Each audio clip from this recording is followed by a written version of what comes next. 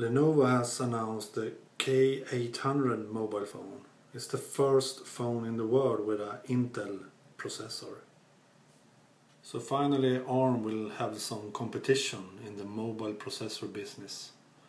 This K800 phone from Lenovo that runs on the Intel Atom CPU is only the beginning, I think. We will see a lot of phones with this CPU from now on. Motorola has also announced that they are going to follow Lenovo's example by releasing at least one phone with the Atom technology. So I think this is only the beginning.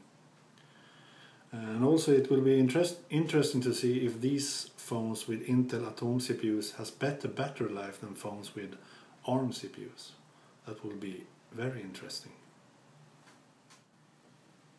This is how the Lenovo K800 looks like.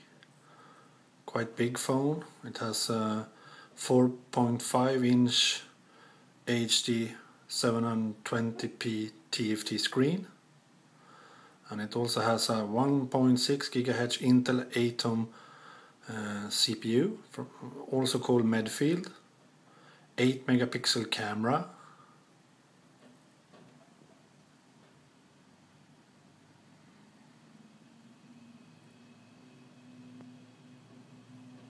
and as you can see it runs on a highly modified Android 2.3. Too bad it's not a modified Android 4.0 though. The phone also has a Bluetooth 3.0 and a GPS built-in, GPS navigator. Here you can see how the back side looks like.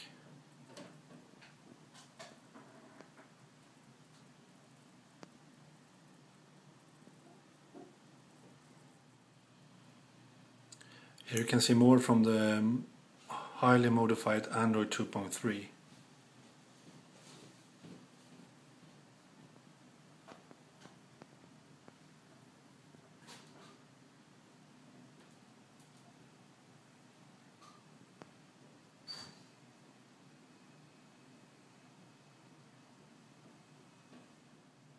The K800 from Lenovo also has a new technology from Intel called ViDi. That technology allows you to connect the device to external monitors through a wireless connection. It sounds like Apple's AirPlay or something. Could be useful. As you can see, the Lenovo K800 is quite big phone. Very edgy too. Squared phone. Kind of futuristic look, I believe. It's the phone in the middle, by the way. I think it looks very interesting, really. Lenovo phones will probably never come to Europe though, but Intel's new chips will probably be in phones for Europe in the future.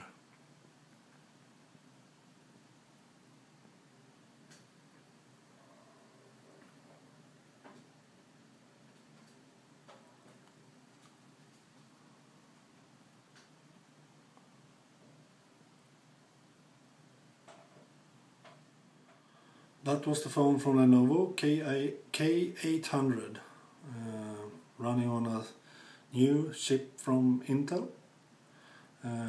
What do you think of this phone though? Please tell me in the comments what you think of this, and also what you think of the future for Intel's new Atom chips for mobile phones.